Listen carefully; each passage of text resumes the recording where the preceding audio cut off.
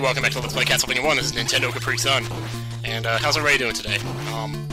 After that short part last time, we're gonna have another short dick part this time, so yay on that. One thing I should probably mention is that I still have yet to actually beat this game in its entirety, legitimately. I did it yesterday for the first time, but I had to use save states on Dracula because he's so freaking hard, man. Ugh, he's hard. And I can't do it. Ugh. I must have wasted a half hour yesterday fighting that butt munch. And I just couldn't do it, man. I suck. I just couldn't do it. It's like, I know his pattern, but it's so hard to avoid. Those freaking fireballs, man. And as you get later in the game, things start doing more damage to you. Castlevania 3 was really blunt about that. Like, when things started doing more damage to you, you know, it was a big deal. Whereas in this game, it's only 6 levels. So, it's kind of obvious where the threshold is for each one. Although, actually, in level 4, things start doing 4 damage to you, and you think that would only start happening in level 5. Like, it would be 2 damage in levels 1 and 2, 3 damage in levels 3 and 4, and then 4 in 5 and 6, but it's not quite how it works, because they start doing 4 damage in level 4. So, and it really doesn't depend on which monster hits you, because they all do the same thing. Which is kind of weird. Just all I remember is that in Nintendo Power they said something about, well, the monsters here can knock out even Trevor with 4 blows. Like he was the toughest one, even though Alucard took the same damage that he did.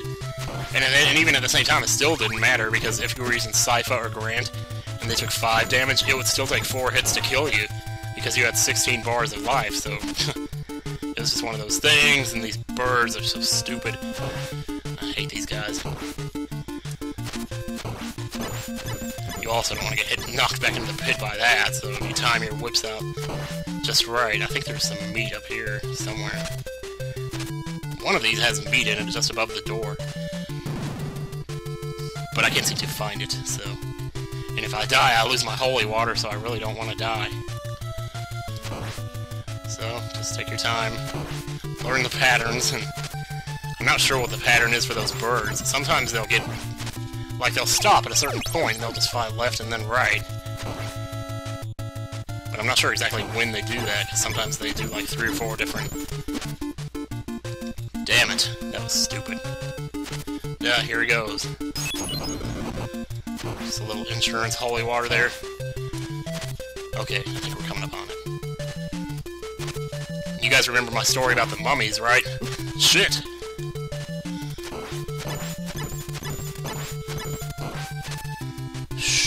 Boy. This is not good. Not good at all. Don't even think about picking that up. Holy crap. Unfortunately, we got meat here, so... This should help. I'm not sure how I want to start this. I'll probably start with the right one. There's still a chance that I could lose this.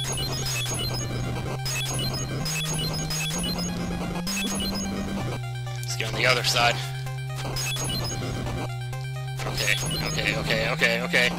Okay, I think we got this. Yes, we do! Whew! I beat the mummies, Chris Long! I beat the mummies! Eh. And he's just like, eh, whatever.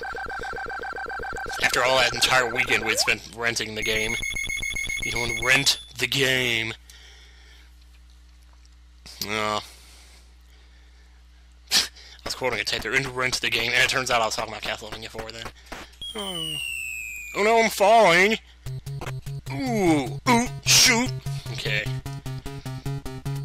This level can be a little bit of a problem sometimes. Because of your, this will test your platforming abilities for sure. And keep in mind, your inertia doesn't matter on these platforms. It doesn't take that into account, so if you jump forward, you're not going to jump way forward or anything because of your inertia. It took me the longest time to figure out as a kid that you had to duck under those spikes. Because I thought they were just decoration. Oh, shit. Those bats just come out of nowhere and they're so annoying. Please don't be a weapon. I try not to whip these candles too much, but then you have to whip them if you want to get hearts. Because they're ammunition, you know. Here comes the level 2 music again. This part's annoying when they start coming up behind you and you have to stop and go back and whip them. But Sometimes I try to avoid doing that just to get to the end of the level, but it actually is not worth it.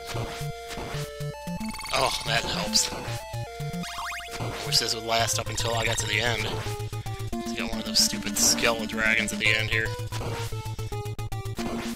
Okay, here we go. Let's do this. I feel like this game isn't really long enough for me to come up with any, you know, really good commentary for it. Like, thank you, you're dead. Whew, checkpoint. This part was always the part that got me as a kid. It just, I couldn't get past this part. I couldn't get past this boss. I was lucky if I could get to the boss with any amount of health at all. I love how the dagger just sits in that little opening. It looks like it belongs there almost. There we go. And if you take too much damage, there's meat right there, so you're at least guaranteed to have full life at this point. Or hopefully have full life if you didn't get hit like 3 times. This is where it starts doing 4 damage.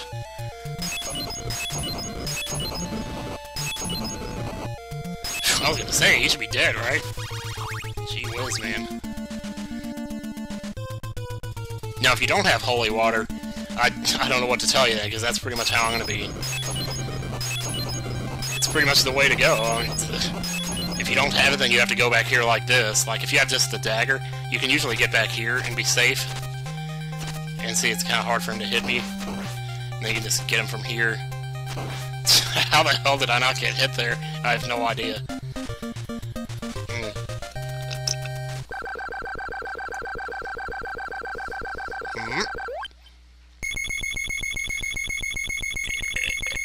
Oh, that desync is going to become really obvious when those things are counting down. That's a loud sound.